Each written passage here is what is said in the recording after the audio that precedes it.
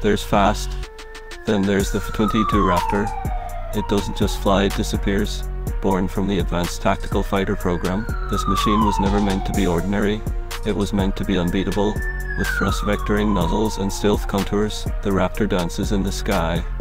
It's agile enough to outmaneuver anything and quiet enough to go unseen. Lockheed Martin engineered it not just for combat but for control of the air itself.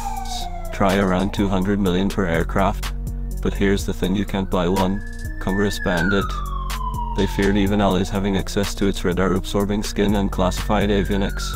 Only the US Air Force has this stealth beast. No NATO partner. No Asian ally.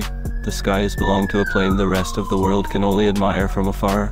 And despite being over 2 decades old, nothing has matched its aerial dominance. That's why the F-22 isn't just a fighter jet, it's a legend still flying.